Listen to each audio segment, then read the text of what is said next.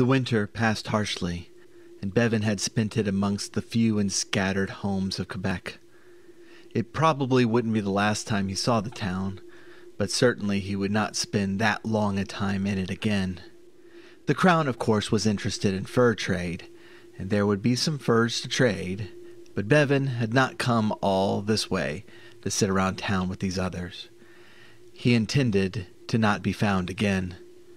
The offer of the French seemed the best way to accomplish this, even if it meant swearing fealty to the French throne and the Catholic Church. So be it. He had little use for either kings or priests in any case, so it hardly mattered which one he was intending to ignore.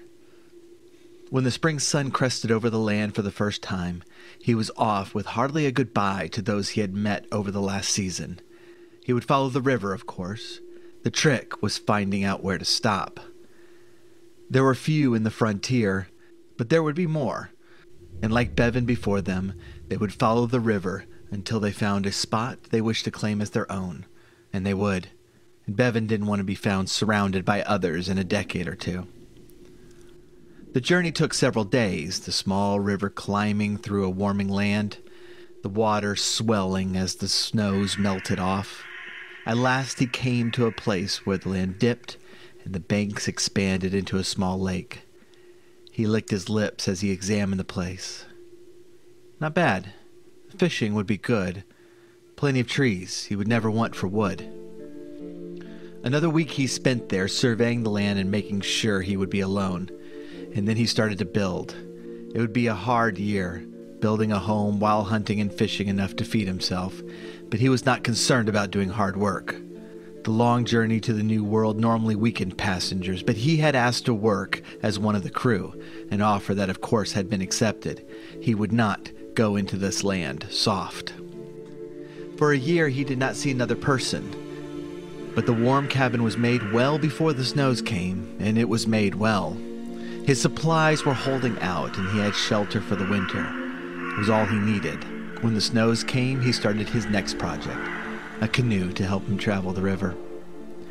Spring came again, and the lake swelled with the melting snow. He was gathering skins and food for the journey to head back to Quebec. He had collected enough to get tools and supplies for the year, perhaps even a mule or something. He would see. No need to be greedy. There was plenty of time. He had already put several skins in the canoe and had gone back inside the shed to fetch more when something caught his eye. Bevyn turned back to the lake. There was something there. A woman of black hair, sitting on a rock beside the bank. Her hair was covering her shoulders and then continued down over the rock and back into the lake itself.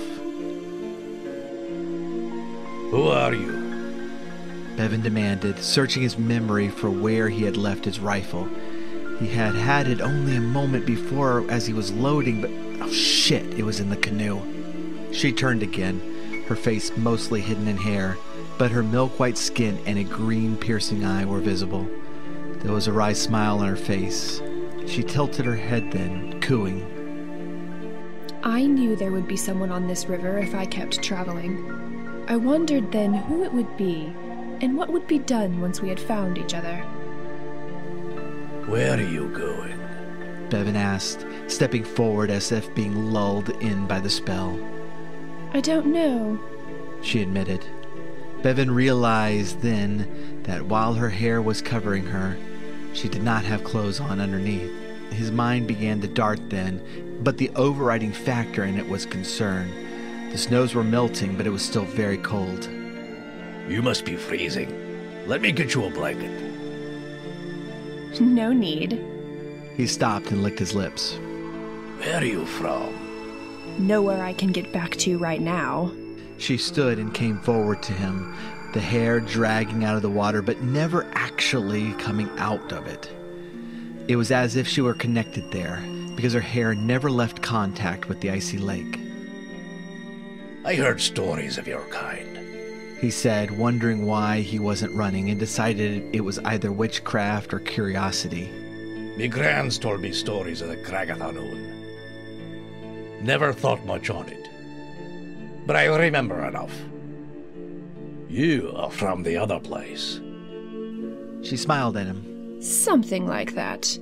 But the way is blocked now, and I fear I'm stuck until the door is opened again. He shook his head. How is it opened again? She was near to him now and touched his hand with her own. She was cold, but otherwise felt real enough. Her eyes were hypnotic, and they never left his. You can help me get there, if you would like.